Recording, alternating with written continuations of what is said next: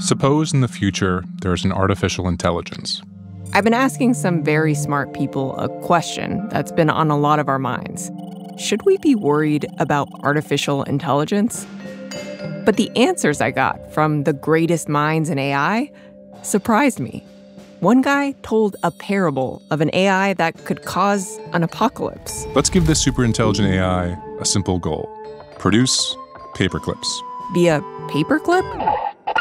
Another woman cast AI as an octopus. We posit this octopus to be mischievous as well. And yet another story sounded like it was out of the Bible. She seems likely to drown. What should you do? Imagining AI as a savior. Like a god? Like a god.